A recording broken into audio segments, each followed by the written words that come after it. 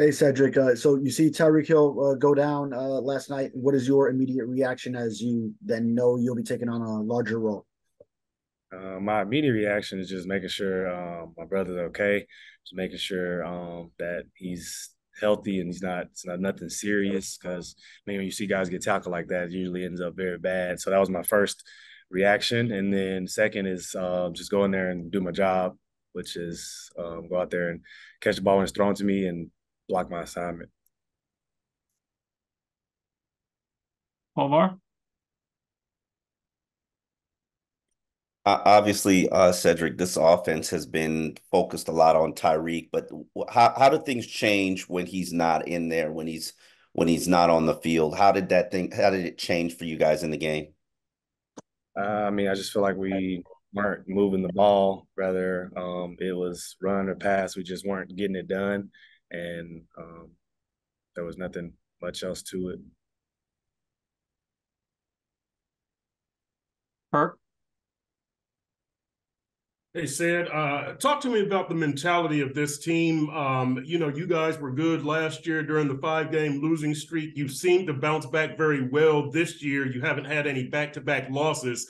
What's the locker room like today? What was it like last night, in your opinion? I just feel like disappointment, a lot of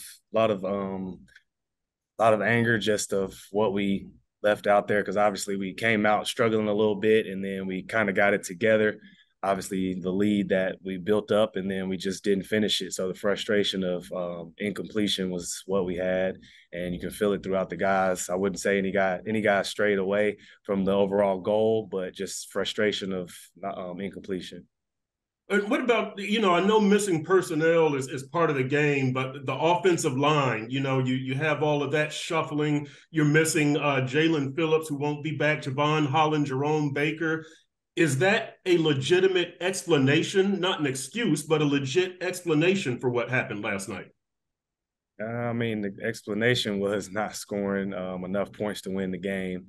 That's the overall explanation. When guys get hurt, next guys got to come in and perform, and I feel like the guys did it to the best of their abilities. I would say the only part is that's probably difficult is the guys that are in. They don't. Obviously, doesn't get many reps in the game, so you kind of have to get comfortable when you're out there.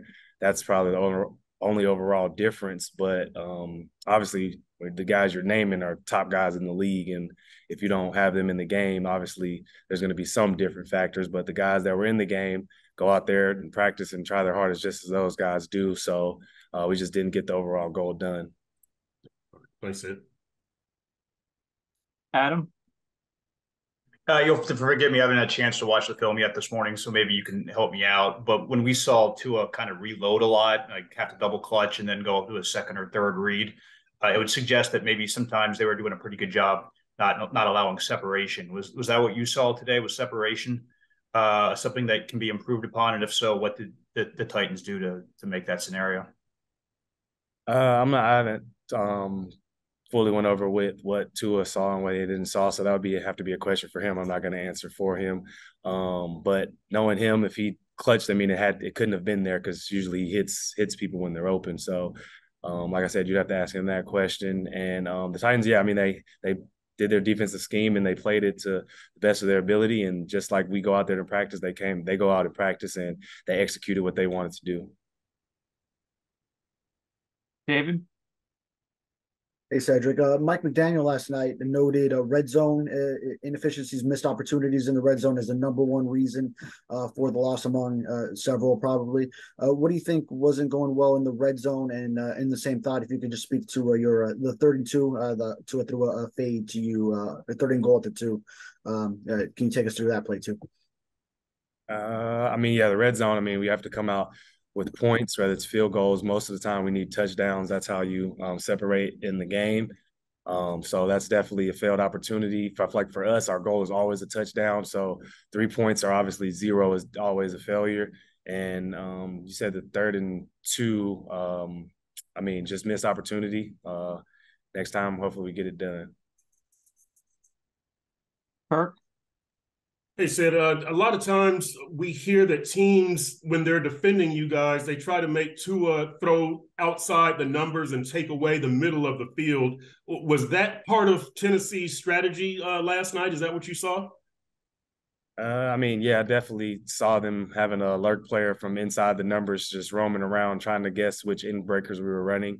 But, I mean, we definitely had some plays out there that wish we can have back, and we just have to get the job done next time.